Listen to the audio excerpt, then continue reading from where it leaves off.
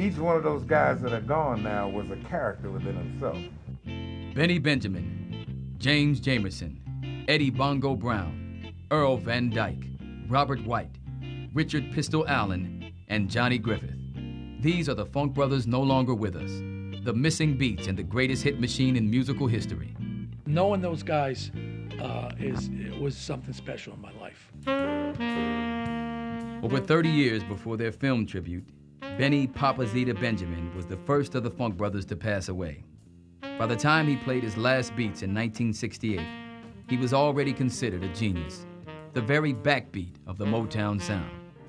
We had many gifted drummers and percussionists at Studio A. All of them would have to agree the undisputed king of rhythm was Benny Benjamin. Anytime Benny was on the set, 9 times out of 10, we knew it was going to be a hit.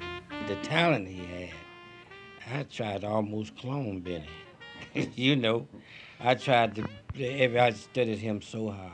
But Benny's musical gift came with a heavy price, a lifelong addiction to alcohol and drugs. If we can keep him on the bandstand, which sometimes we can't, he's out chasing corn liquor. But he could play high. He could play high better than some of these guys can play that ain't high.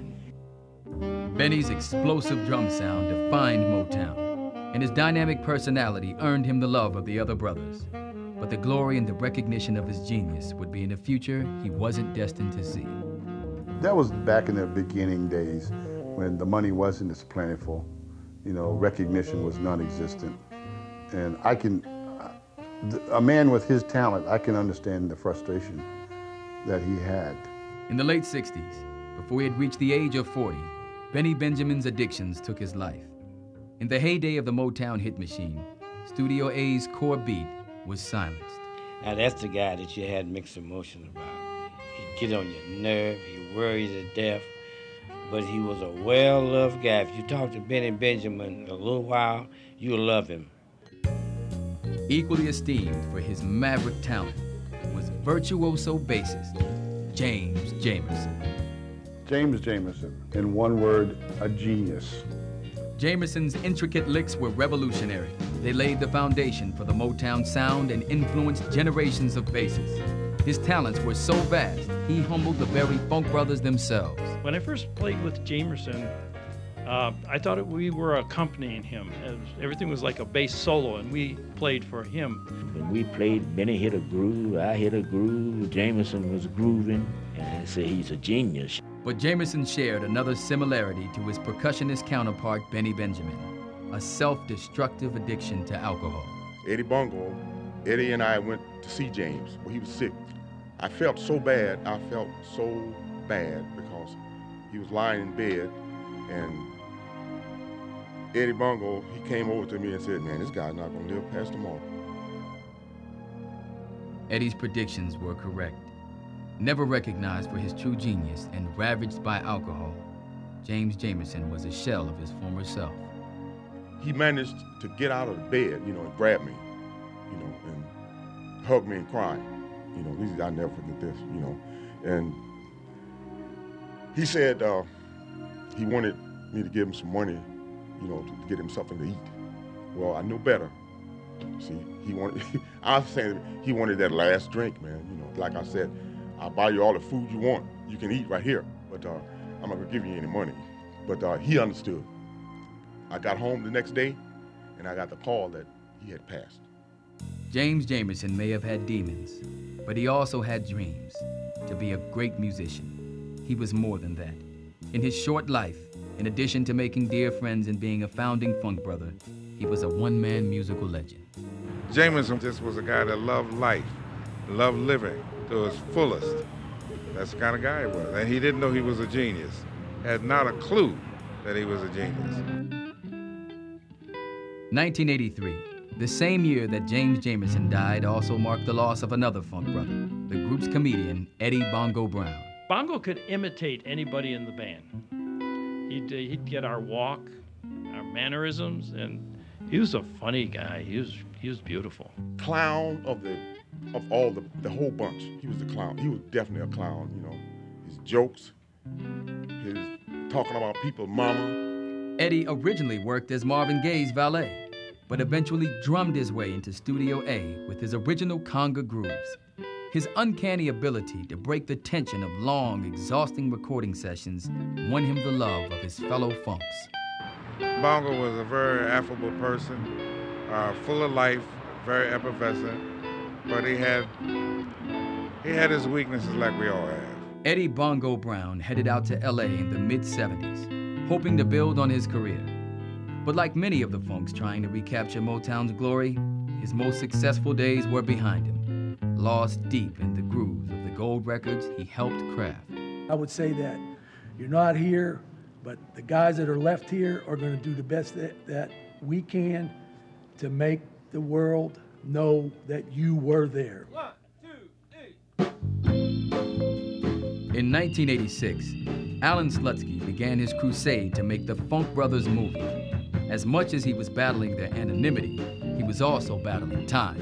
I've been fighting a biological time clock for 16 years.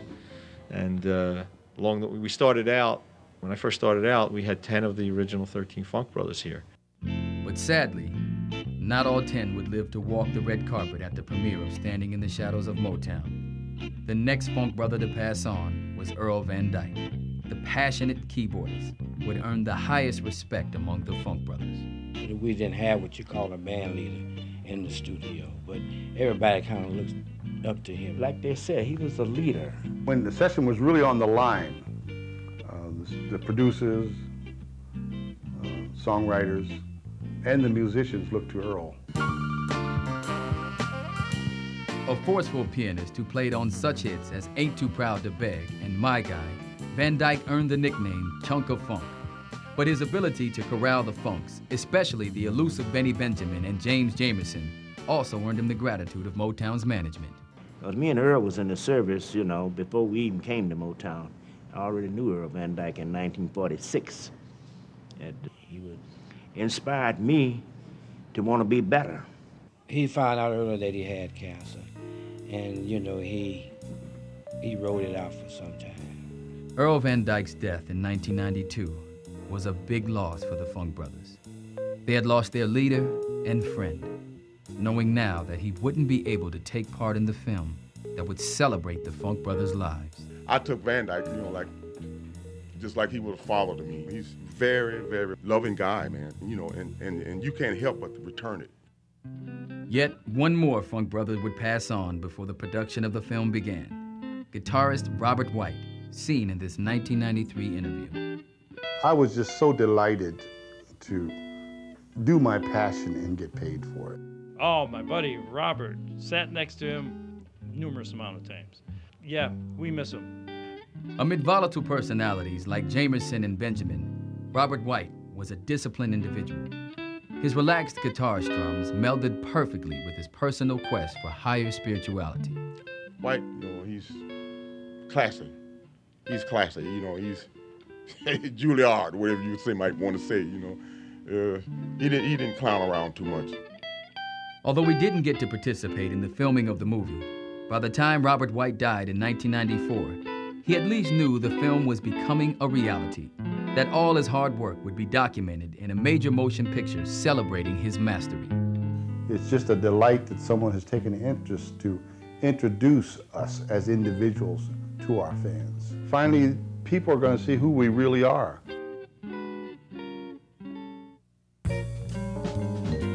In the winter of 2000, filming of Standing in the Shadows of Motown began. One of the founding drummers of the Funks, Richard Pistol Allen, was already very sick at the time, yet overjoyed that he had survived long enough to see the tribute film come together. Pistol, that was my heart. Yeah, you know, we was so close together. Very beautiful guy, talent guy. Pistol was a kind person. He was a friendly person, a warm person. When Earl passed away, we were all sitting around a table. Pistol was sitting to the left of me, and he kissed me on the cheek. And I can never forget that. Never. In this rare footage of that 1994 wake, Pistol talks about the subtle differences in the drumming styles of the Motown percussionists. To identify the drummer style of Motown, to identify you got to hear, and identify Benny, that thing. Identify me, simple. That's Motown. The chatty, well-loved drummer Sticks was silenced in June of 2002, but not until after filming of the movie was complete. He went with the satisfaction of knowing he would finally be immortalized. He was sick through the whole filming, and he just, if you look at him on the film, he was in heaven. He was in heaven already. In November of 2002, Standing in the Shadows of Motown was released. After all the years, all the hits, the surviving Funk Brothers basked in the glory of fame and recognition. No one enjoyed it more than keyboardist Johnny Griffith. There's a lot of love between me and the guys. When Al came up with the idea and said, it's going to happen, I said, well, you count me in. Along with the remaining Funk Brothers, Johnny attended the premieres and the concerts, thrilled at the rush of fame hitting him so late in life. But then, in the middle of the celebration, tragedy struck. We were in Detroit. I was getting ready for the premiere. He was not feeling well for a while. I think Jack called me about 11 o'clock Sunday morning. He was on the way to the hospital. And I said, is he okay? And he said, no, he's passed away. Well, I didn't say nothing for 3 or 4 minutes, just thinking, you know, could it be a mistake? And then I knew Johnny was sick. It was so quick, you still, I can't believe it. I can't comprehend that he's gone. Like, you know, like tonight, we talking and laughing and everything. We getting up in the morning to go do a shoot, and Johnny can't come. Johnny's no longer with us. It was just weeks before, as the Funk Brothers dined, readying for the release of the film, that they speculated on such a loss. Now the unthinkable had happened. I don't know. I would feel worse than I ever did in my life if something would happen to one of the rest of the guys right now. But I don't think it could happen.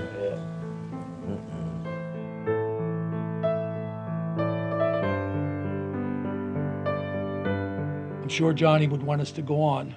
We want him to know that he's right there with us. And we don't control anything. Our fates are in the hands of someone else. And that we'll carry on the name of the Funk Brothers, because he said, I'm a Funk Brother forever.